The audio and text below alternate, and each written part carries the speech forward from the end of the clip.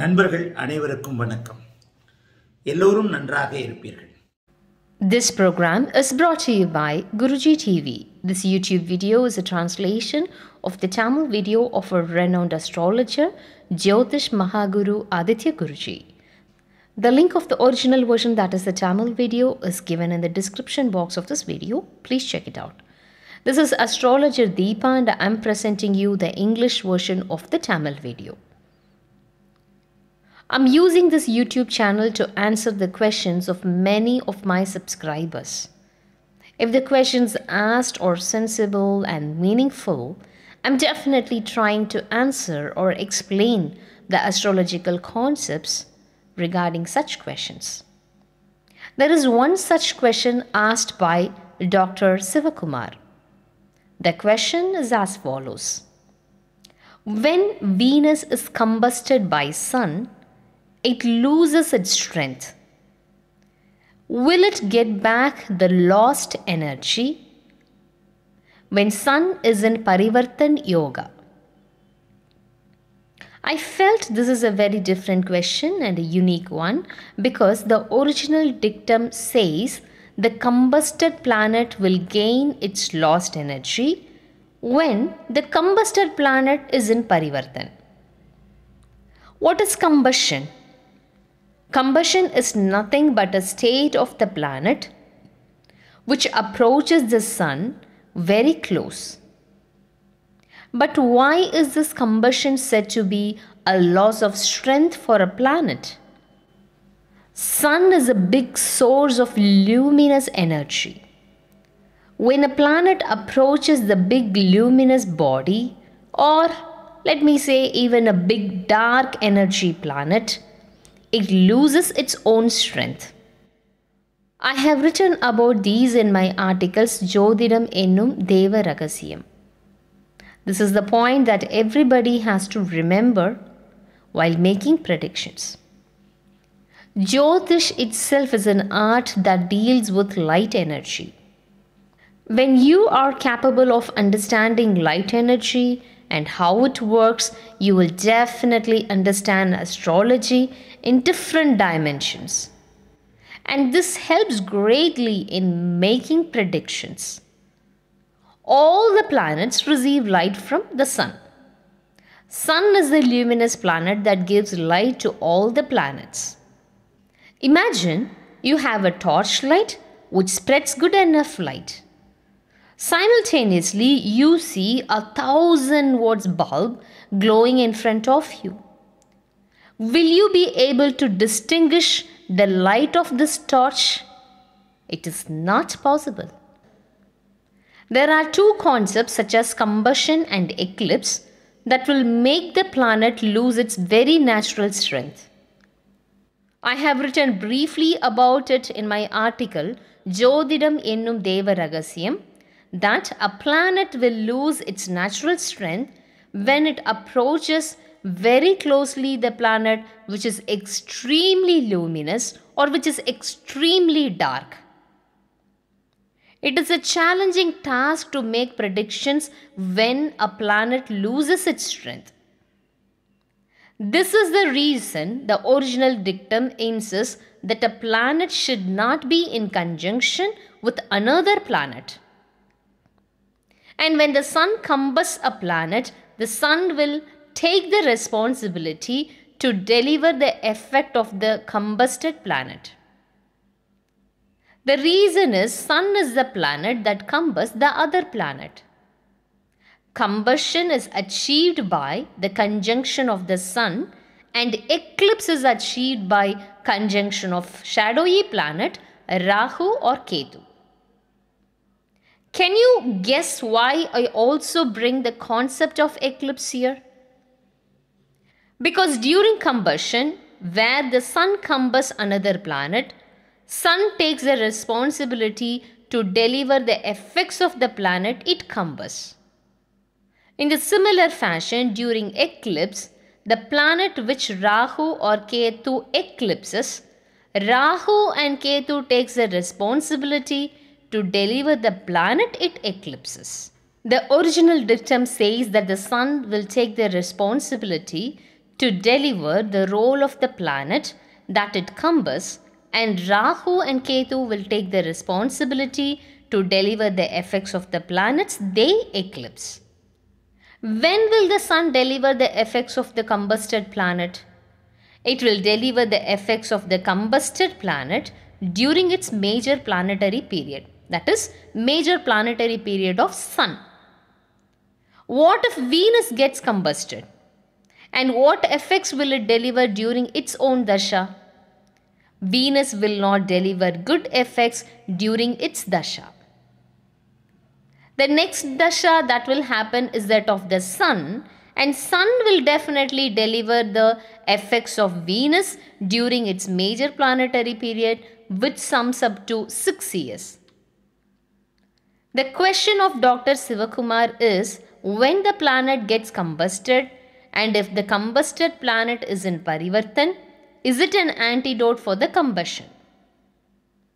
There is a hidden question in Dr. Sivakumar's doubt. The question he meant implicitly is that if sun, which combusts another, is in Parivartan, will it lose the ability to combust another planet? I know this is what exactly you want to ask, dear doctor. The sun, which is huge luminous body, is able to combust another planet, and it lets another planet lose its significant light energy completely. As per astrology, if a planet is in Parivartan, it does not reside in the same house. So, the sun, which combusts another planet, itself is in Parivartan. It will exchange its position to another house and just loses the ability to combust another planet. So the sun, which changes its house, will be able to still combust the planet that it conjuncts before Parivartan? This is the question of Dr. Sivakumar. The answer I will give is no. There are rules and exceptions as well. Though the original dictum says that a planet which is in Parivartan will do the house effects of the house to which it gets Parivartan, this cannot be applied to the combustion concept. A planet that is combusted is always combusted. For example, if Venus is combusted by the sun, it is a finalized idea that Venus is combusted. You have to check further whether it is Pabhatva or Subhatva. When Venus is exalted and gets combusted by the sun, Venus will deliver benefits to a certain limit because of its Sthanabala. Once, when Jyotish Acharya, my dear Guru, Balajodhidam magazine editor C. Subramaniam, was asked about the combustion of the exalted planet, he gave an example. It is like a lamp in a room that spreads a very minimal light in the pitch dark room. When a lamp spreads a very minimal light in the room, it is how an exalted planet, which is also combusted, will deliver its benefits. This is what my Guru taught me, and I am sharing it with you now. If the planet that gets combusted is in its inimical house, it is even worse. For example, imagine Venus is in the house of Scorpio, which is in its inimical house. It is already in a very bad state. In addition to this, if it is combusted, it means that Venus has completely lost its strength. Because when Venus resides in its inimical house, it loses its energy. In addition to this, if it is combusted by the sun, it loses its strength completely. If it has not gained strength by any other planet, such as Drigbala of any beneficial planet, and there is no Parivartan of Venus, it has lost 80% of its light energy. A planet that is in the enemy's house and also gets combusted loses its energy completely. Imagine another situation when Venus is in Virgo, where it gets debilitated status. In addition to this, if Venus is combusted here, it will lose its strength completely. It will not have any strength to deliver its karaka. Let me explain the third example. If Venus is in Pisces, where it gets exalted and also gets combusted, it can still deliver its karaka because it has got little strength. Let me share a few intricacies about the concept of combustion. When a planet approaches 9 degrees near the Sun, it steps into the state of combustion in an increasing manner. At the midpoint of 0 to 9 degrees, when a planet approaches the Sun, it loses its strength more than it is at 9 degrees of difference. When a planet is within 9 degrees of the Sun, it starts losing its strength. Right from 9 degrees, it goes on losing its strength increasingly. At 0 degree difference between the Sun and the planet, that is, when planet and the Sun are at same degree, the planet totally loses its strength and gets combusted completely by the luminous body Sun. This great light energy of the Sun lets the light of the planet to be completely indistinct while combustion. The planet completely loses its ability to spread its light or to reflect its light on the earth. It will not be able to pass its light energy to the earth because almost all the light energy of the Sun will swallow the light energy of the small planet.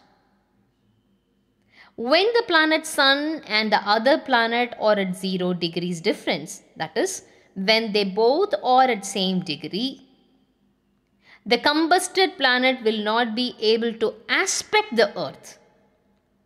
The planet will totally lose its strength to aspect earth, whether it is Jupiter or Venus. Aspect of the planet, of the combusted planet, has no strength at all. When a planet that gets combusted within 2 degrees with the Sun, then its aspect totally loses its strength. And when a planet is completely combusted, that is when the Sun and the planet that is combusted at 0 degrees difference, there is no aspect for the combusted planet at all. The more it goes away from the Sun, it will regain the strength that it has lost. When it goes away like 2 degrees or 3 degrees away from the Sun, then it comes to its natural state. Then when it moves away from the Sun more than 9 degrees, the planet will have the strength to deliver its karaka. You have to also check whether the combusted planet is Pavatva and whether it has got Sthana Bala. You have to check whether the planet is exalted or if it is in Mool Trikon status or own house status or an enemy house or a neutral house or debilitated. The Sthana Bala of the planet is also important. So it is very, very important to check the Sthana Bala of the planet which was combusted by the Sun, whether it is debilitation or exaltation or own house status or Mool Trikon status.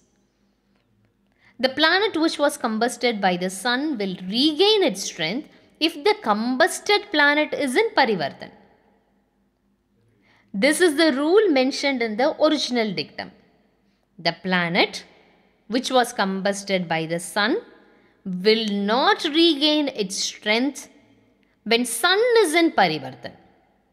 That is, when Sun is in Parivartan, it will not be an antidote for the combusted planet to regain its strength. Even when Sun is in Parivartan, the planet which got combusted by the Sun remains always combusted. So please don't bring the Parivartan of the Sun as an antidote for the combusted planet. In order to make a prediction about the combusted planet, you have to definitely check the sthana bala of the combusted planet. If you want to gauge the strength of the planet, you have to definitely check sthana bala, dig bala, that is directional strength, and drig bala. I have mentioned it recently in my videos about how to predict the chart or what are the steps you have to take in order to predict a chart. Dear beginners, you have to definitely note whether the planet has lost its sthana bala or digbala, that is directional strength, or whether it has any drigbala or not, or whether the planet has got subhatva or pabhatva. See also if the planet is eclipsed by Rahu or Ketu.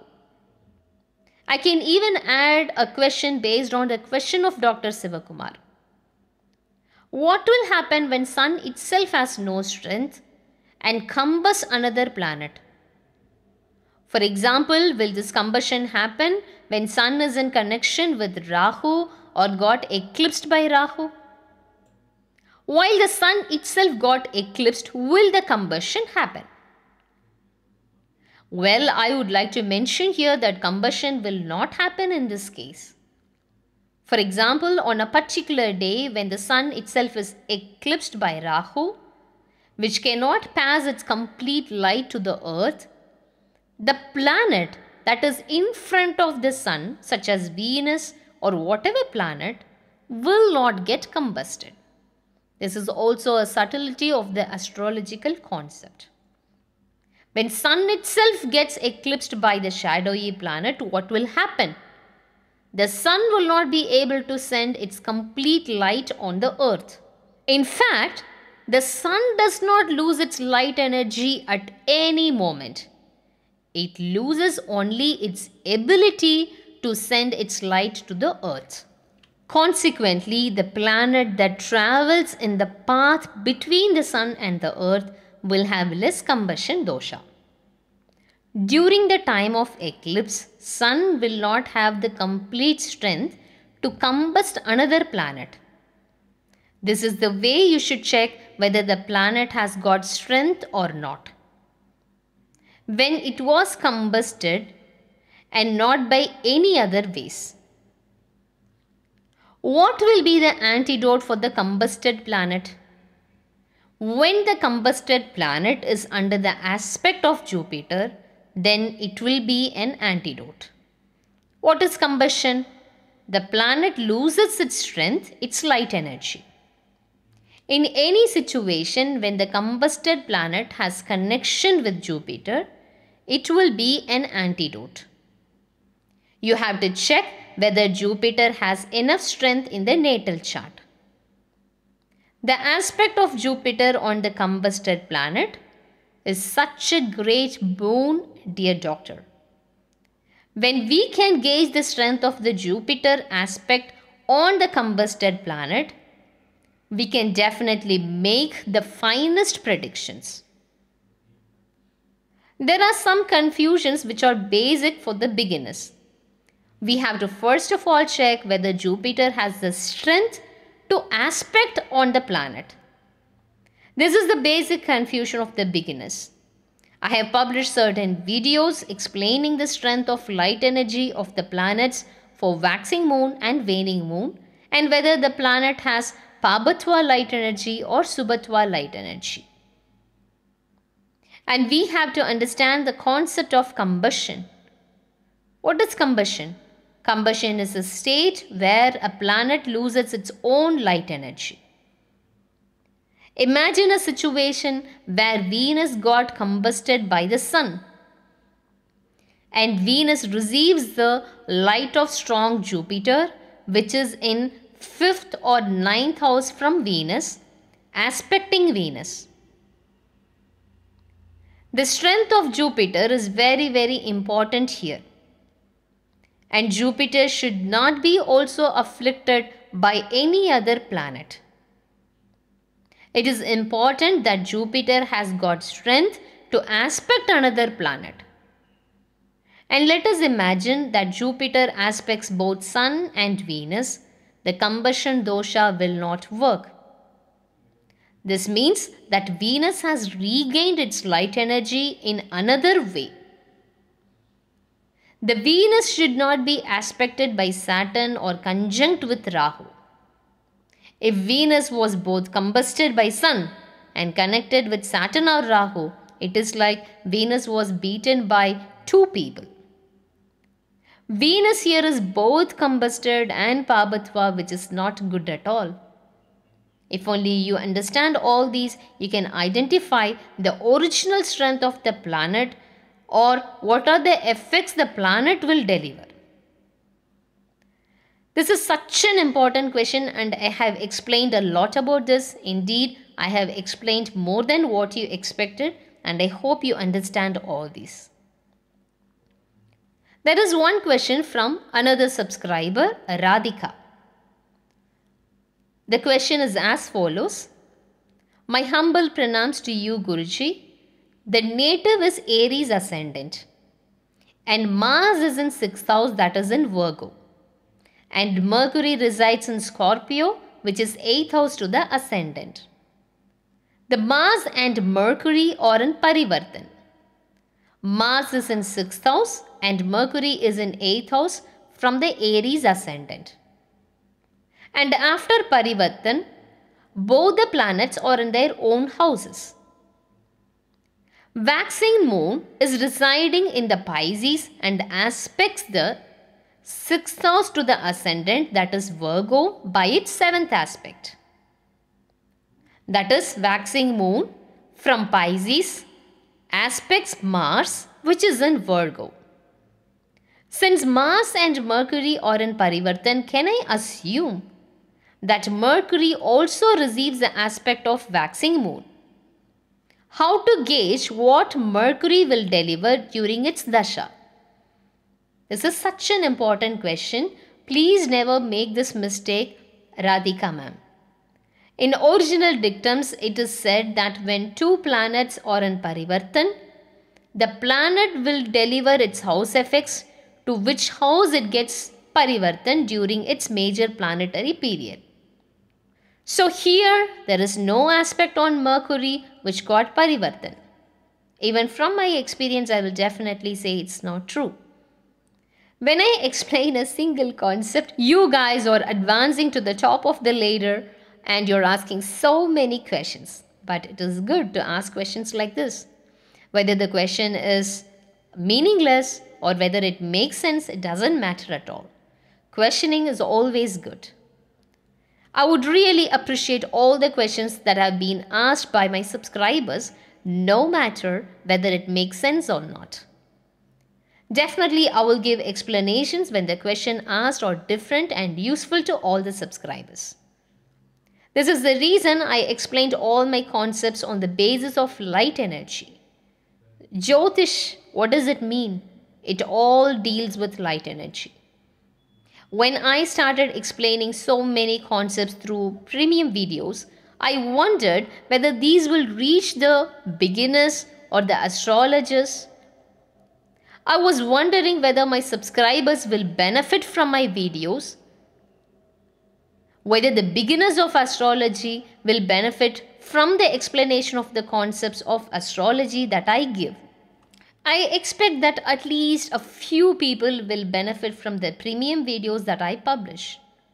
But now I realize at least 5,000 subscribers have downloaded my app and are watching premium videos. From this, I can understand the reach of the explanation of astrological concepts given by me. It is something more than what I expected, or I will definitely say it is far beyond what I expected. Well, let me come back to the point. For the native of Aries ascendant, Mars in 6th house and Mercury is in 8th house and they are in Parivartan. Parivartan itself means the planets are residing in their own houses.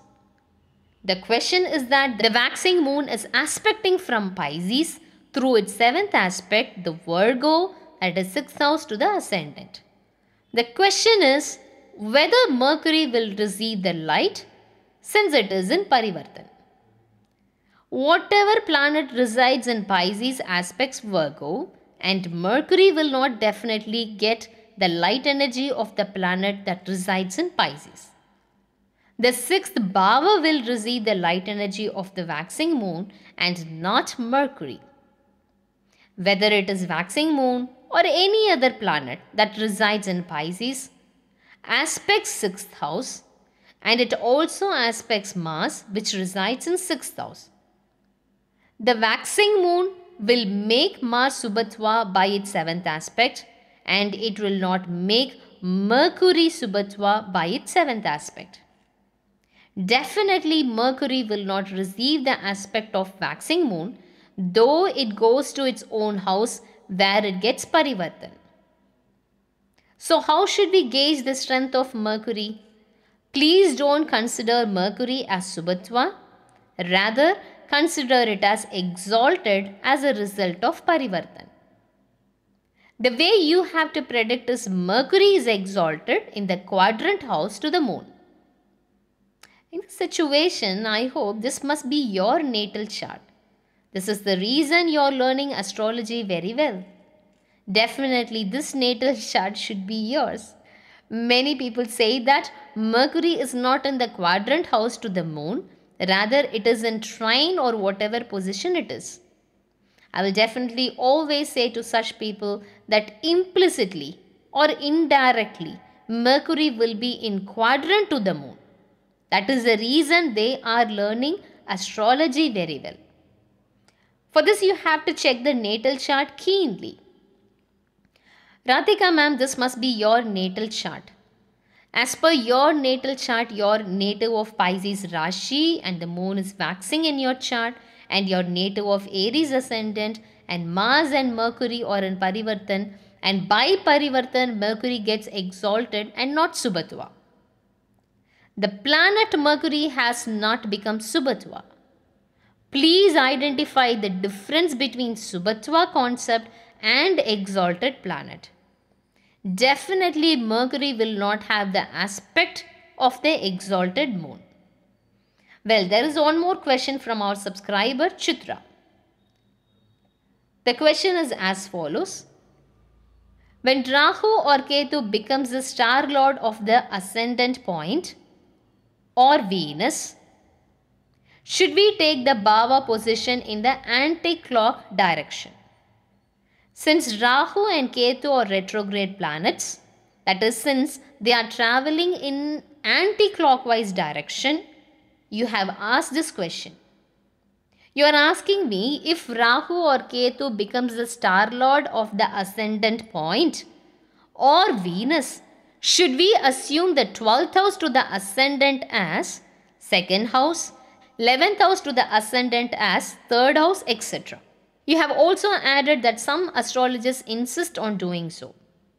You know why such a concept is spreading among the community of astrologers?